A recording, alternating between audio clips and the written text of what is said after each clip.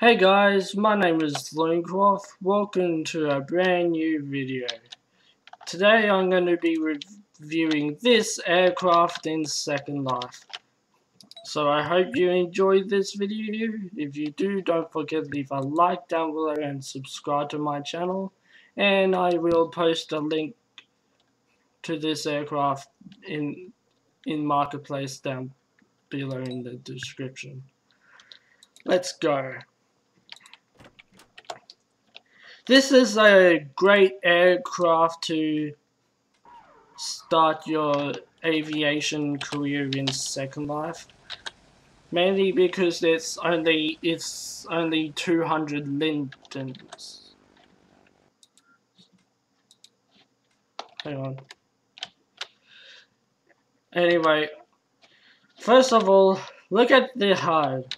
You have an autopilot, flap control, instruments, gear, landing gear controls, a fuel gauge, reverse thruster, co-pilot. You can reset the HUD if it messes up, and you can set the throttle through here, but I prefer to use the E and C key. There's engines control, brakes. This yoke is how wide do you want to bank. Like if you put it at tight, it'll only turn at a certain degree and not go anymore. Bank lock, I don't think that works. I tried it before. Bank lock, in my opinion, was to stop it from turning, but yeah, I guess that's to keep the aircraft level. There's camera controls. This control is to hide and show the post balls, I think. Let's see. It doesn't really show anything. You can do where's the plane, and if it screws up you can reset it. There's light controls. See? Perfect for landing in the dark. And there's also how long you have been flying in this aircraft and how far you traveled. The only downside of this log is I found it counted how long I've been walking and such.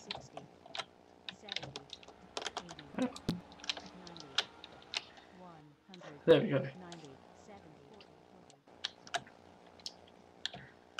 There we go, we just took off. Here's the flaps right there. Just loading it to show you. And the autopilot, you can use it to take off. But I don't recommend you do that unless you know how to really fly an airplane in SL. Mainly because you might hit a sim at full speed and lose control of the aircraft.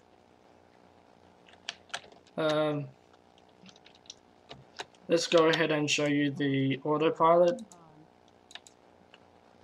Let's set the heading to rest. This autopilot is great for flying in a straight line, because if you're like me, you'll be hitting the A and D key trying to level up the aircraft all day and such. This is the altitude seek. I I've been trying to get it to work, but I don't really know how to.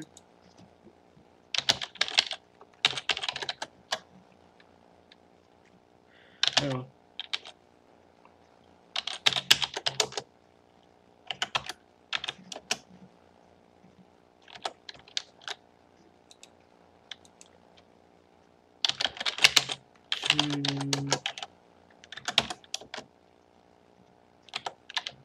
Yeah, it doesn't really work.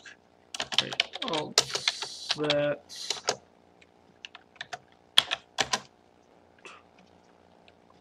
Hang on.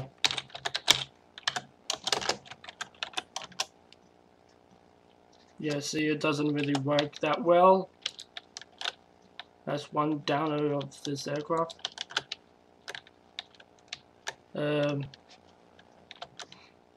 And also, I noticed with the attitude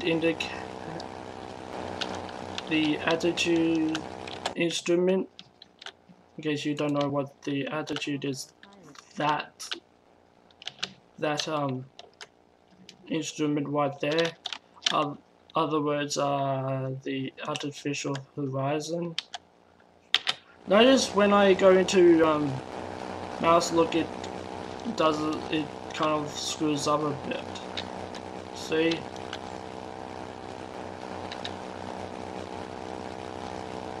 See? That's one thing I don't like. And another thing I don't like, look at the dashboard or the instruments on the dashboard. They don't have nice graphics.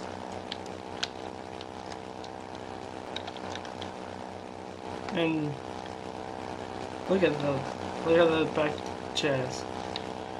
Another thing I like about this aircraft is there's 3 seats, so you can take 3 passengers, or you are co-pilot and 2 passengers.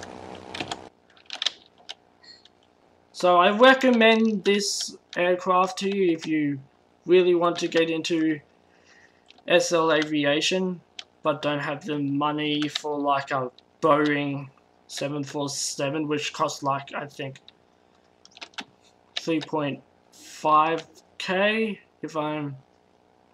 if I remember correctly. So my rating for this aircraft is, I'm gonna have to say a 9 out of 10.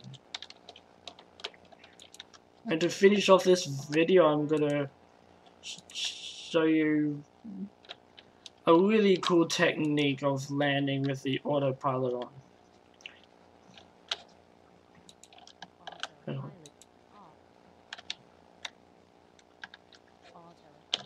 Let me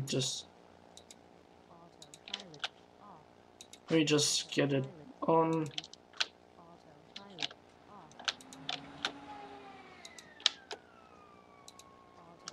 There we go. Hopefully I got that working.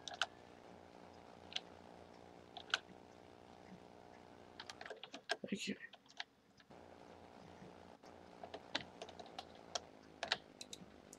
I'm using the reverse thrust to help me slow up more. Pulling down the flaps slowly. Yeah.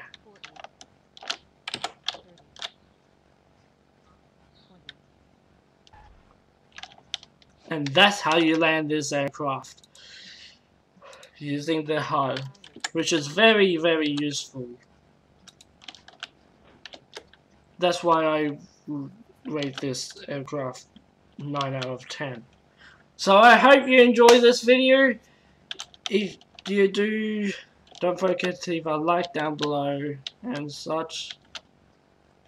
Share this video, and if you have an item in Second Life that you would like me to review, please mention it in the comment section, and if I buy it, I will make a review of it.